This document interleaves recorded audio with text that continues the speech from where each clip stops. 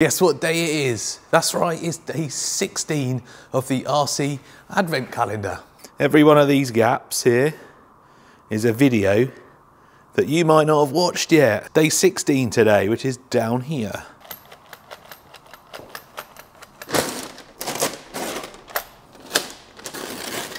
Da, da, da, da. Yeah, I know. I am super late to the party. This is the brand new Arrma Grom. Well, brand new a few weeks back, or maybe even a month back. I've watched a couple of videos on it and it actually looks pretty good. It certainly sounds good. Tough metal gears.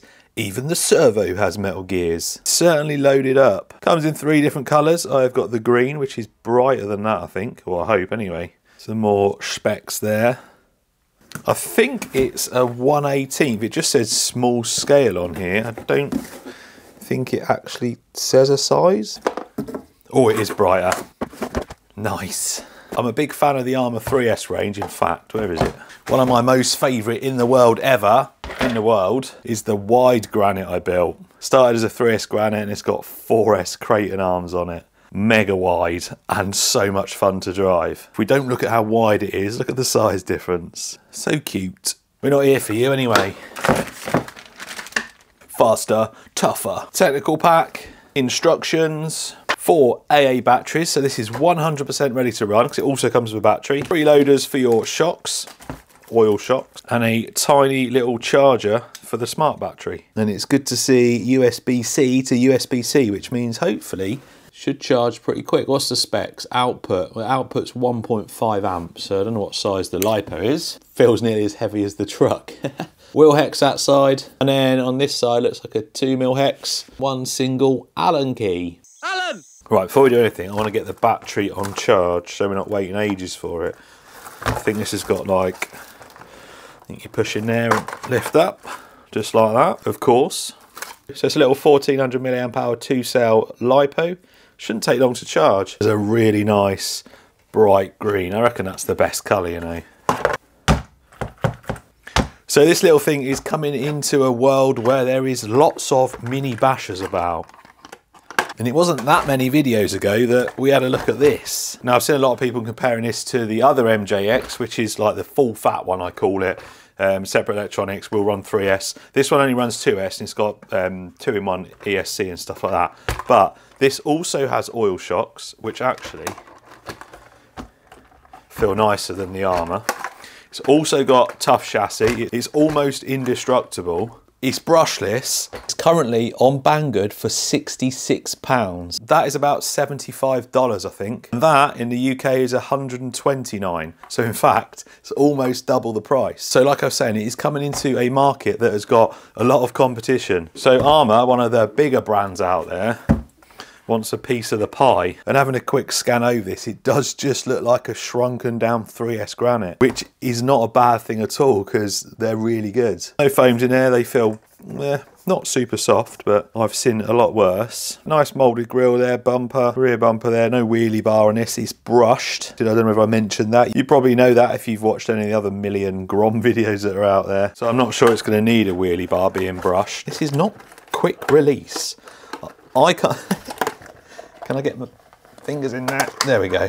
It's a bit tight, although I'm not complaining about that clean look. Oh, I forgot to mention it's got just a normal SL2 transmitter. These aren't that bad, they fit in the hand nicely. Nothing really wrong with them, just functional, and well, that's about it. So we have got a 2-in-1 Spectrum ESC. It says 2S LiPo on there, which tells me you can't run it 3S, so 2S only.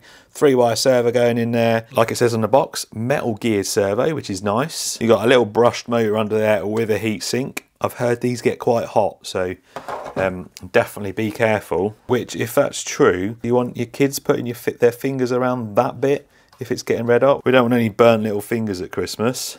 Battery tray there, quite a nice size battery tray. As we've seen, metal gears in there. Diffs feel pretty nice. Metal CVDs. I think it's going to have bearings all round. Double wishbone suspension. Really nice looking solid chassis there. I like the etching on it.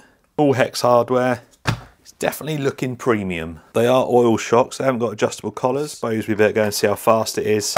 The number I've seen battered about is 19, I think. So see if we can get some wind behind us. And I've got an area that's slightly downhill, see if we can push 20 mile an hour. Right, no messing about here. It's -3 today, so I warmed the battery up, kept it in my car, threw it in, and we're going straight for a speed run to try and beat that 19 mile an hour that I've seen for most people. Come on. Not even set the steering, it's a bit twitchy.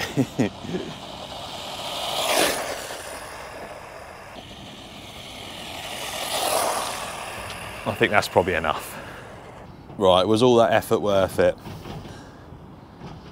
Yeah, 20 mile an hour. Right, we are going to a skate park in a minute, but first let's run the battery down on this surface. Then we'll go and give it some abuse. Because it's an Arrma after all. It drives pretty nice. 20 mile an hour is quite good for a brushed car. There's some big brushed 1/10 stuff out there that won't even do 20 mile an hour. As with all these short wheelbase little mini trucks, they're a bit twitchy. They like to get that back end round. But hopefully, can take an abuse like all the others. Send it! Right, I will shorten this battery pack run up to 10 seconds for you, and I'll see you at the skate park.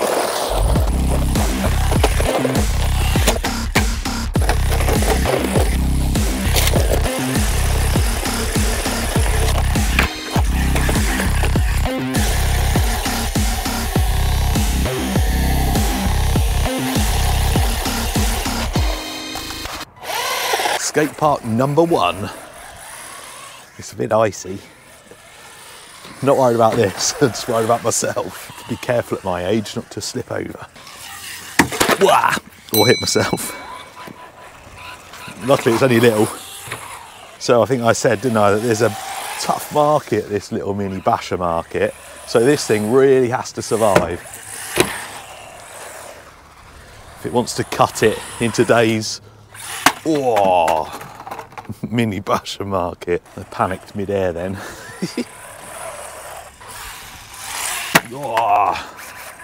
I think I'm gonna have to do a list of acceptable damage at skate parks, I reckon. Oh, check that one out. Yeah, I think acceptable damage, we need a list, especially at concrete skate parks. I think motors moving, acceptable. Yeah, shock ends. What else do you reckon? Steer, like turnbuckles for your steering. That's a common one. I think that's it. We don't need a long list, do we? I think motors moving is the most common I've had. Not just on the small stuff, but the big stuff as well. So the good thing about these little ones, especially at 20 mile an hour, I was about to say, you're not going to be able to do much damage at that speed. You are if you drive stupid like that. That's what I was trying to do.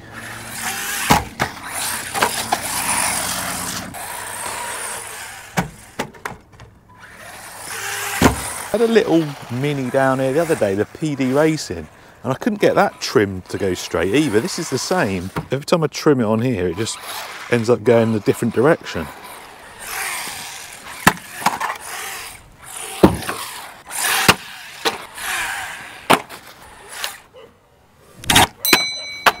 Killer of all RC cars, a front flip.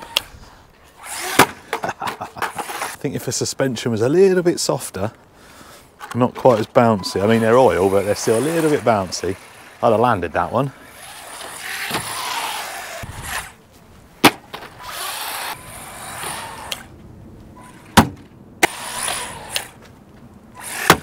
Oh. So the brushed MJX would front flip this ramp here, so yes.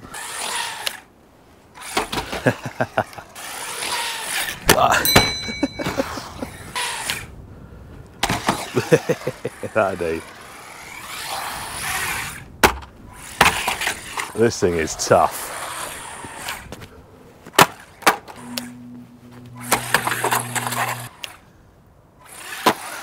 Nailed it. So according to the highly regarded Met Office, I'm meant to have some sunshine. Come on. You done me dirty. Sunshine, 1 till 3. Luckily, this thing's bright green, so we're not going to miss it.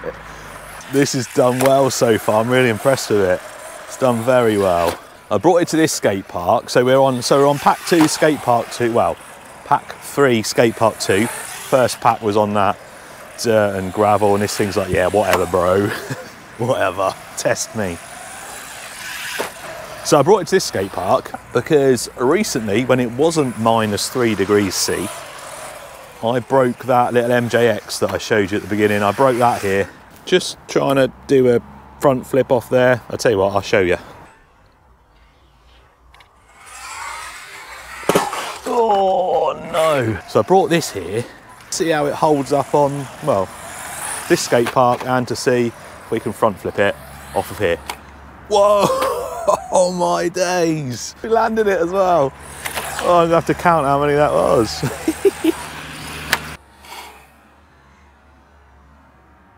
Whoa. That was not planned. It must have just caught a little lip there. Go on, bro. Oh. Oh. That is the first time that that's come off. Oh, man, nearly nailed it. This is definitely the best jump around here for front flips.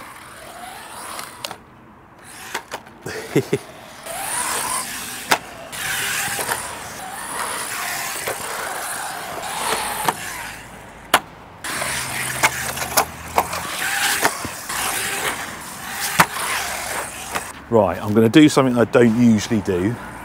I'm going to see, well, I'm going to see if I can break it. I'm going to try and replicate the front flip from that MJX. Let's see how this holds up. Now, it's -3 today. I think I was on power with the MJX, that's why I broke that CVD.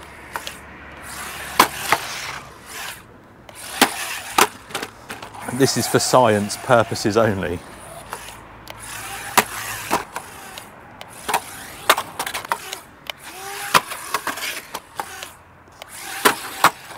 Oh, I think I said earlier, nothing's gone wrong with it. It has split the body.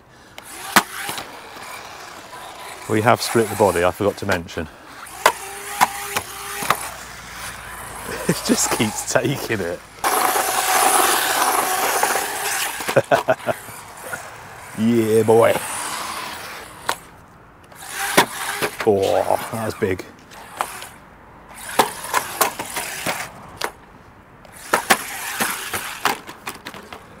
Wow, I don't think it's going to break.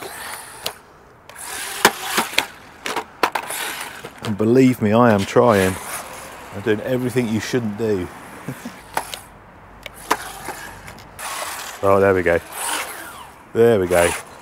Something's gone. I think that's the rear diff gone.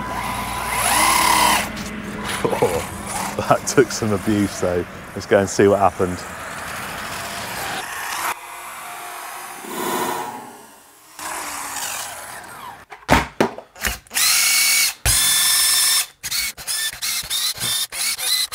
Yeah, so it looks like it's the actual diff if I hold that. So rear diff going round in there, but I'm holding the wheel still, so let's whip it out. This is pretty nice to work on as well, really easy. So I was just taking this apart and I thought that I'd split it, but it's meant to be like that.